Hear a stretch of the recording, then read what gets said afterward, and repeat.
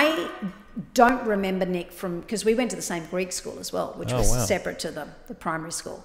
But I served Nick as a waitress. When I graduated from acting school, I went to uni and got a Bachelor of Arts, and I majored in Performing Arts. And my uni was in Geelong. Nick, at the same time, was finishing his VCA, Victorian College of the Arts, acting degree. And Chris was doing the writing. And I, like most actors, had to get a job as a waitress, because that's part of it, isn't it? It's not like character work. It's like necessity. It's called, you know, eating and wearing clothes, surviving, and driving a car.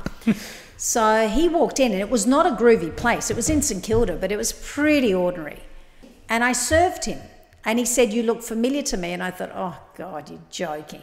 It's the most cliche. And he was right. So yeah, he said, we went, "I know you." I mean, and then we worked out, well, he did, because he's got an incredible memory, that we went to primary school together in the same Greek school, grew up around the corner from each other.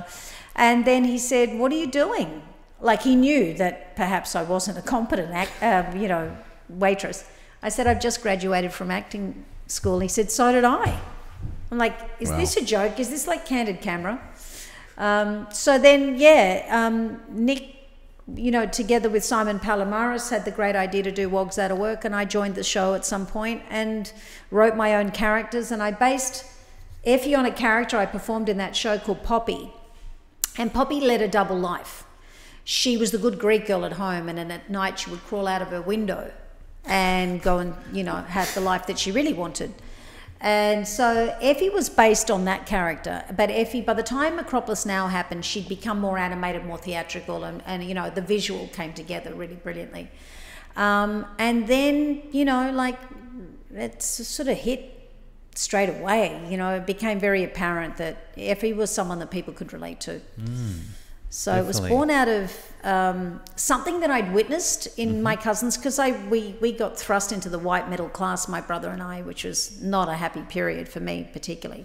There's a lot of racism and bullying, and that was really hard. Going from Collingwood, that was so multicultural and inclusive, and everyone was different. It was all great, and we're all working class.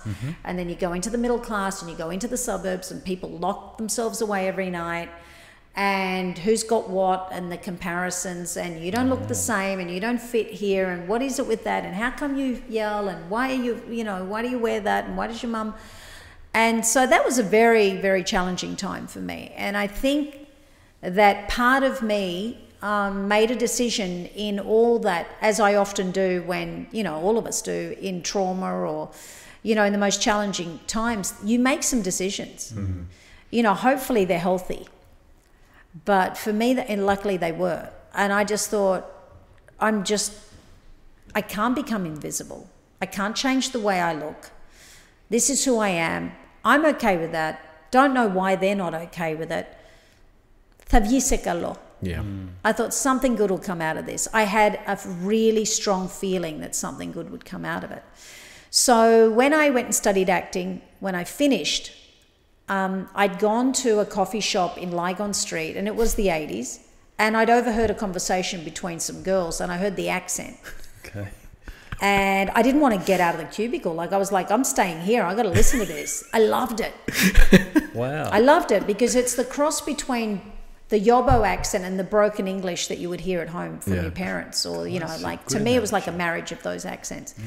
So I came out, and of course they had the big hair, and of course they had the industrial size hairspray, and they were talking about rubbish, but to me it might as well have been Shakespeare. And I just thought, I've got to do this. And that's how Effie was born.